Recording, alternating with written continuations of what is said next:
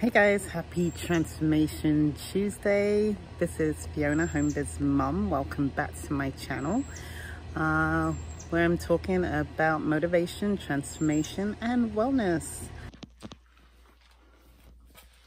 So today's video, I'm going to be sharing some of the 6-month transformations that have been going on because I'm now in my 6th month. So that's what this video is going to be about. And actually just going to share some of the transformations and just to let you know, this product line that I do take is natural. And one thing that I love about it is because it's putting your body into a less stressed state, so it can kind of heal and do the things it needs to do, and that means losing weight, sleeping better, getting your hormones in balance, because it has a lot of natural products that kind of all interact with one another and help balance out your body. In a nutshell, that's kind of what it is. And there is a group that, a really big group actually, and people do share their transformations. So that's what I like to kind of start the day off with, looking at different transformations, reaching out to people, asking how they did it.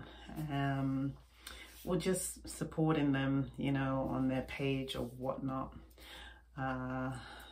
It is really nice to see that people are in your situation, whether it be weight loss, whether it be a physical situation or a health challenge, knowing how they overcame it, knowing if it did take a long time to overcome, because some things do take longer than others. So the things that you can do when you decide to take the challenge is, 1, be patient, focus on the end goal. Being healthy is a good one. Kind of don't rush the process, don't stress on the process, and just kind of let it unfold. And all those things kind of will just happen if you don't really stress about it too much. Just remember to get lots of water. H2O is our friend. We need it for our body to do the things that it needs to do, the elimination, get the waste out, and just put the nutrients in our body where it needs to go. So just remember, hydrate. And you can look at other people's journeys, but remember, we're each taking our own journey. So those are guidelines. Don't focus on other people's journeys, but just let yours kind of just go with it. But being patient is one of the big things.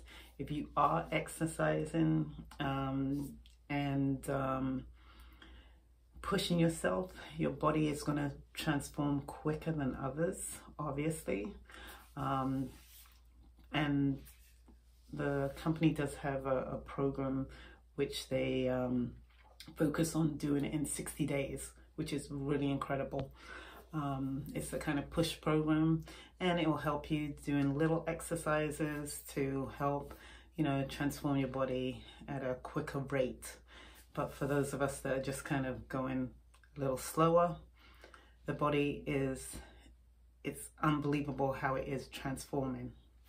So anyway, so today I did go down to 21 pounds. Congratulations! I haven't done my inches and stuff like that.